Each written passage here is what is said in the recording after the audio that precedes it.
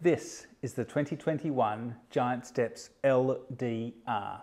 It's a blend of Yarra Valley Pinot Noir and Syrah. It might sound crazy to pair Pinot Noir and Shiraz, but 70 years ago in the Hunter Valley, Maurice O'Shea made some of Australia's greatest wines with this unique combination.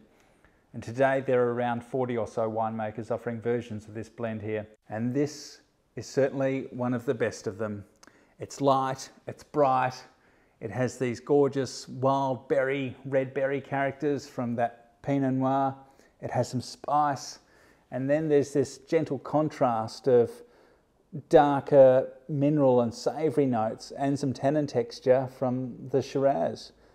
And that unique combination is so intriguing and so Moorish. I'm enjoying this slightly cooler than room temperature straight out of the Liebherr multi-zone. Check out younggunofwine.com for more about Pinot Noir and Shiraz blends.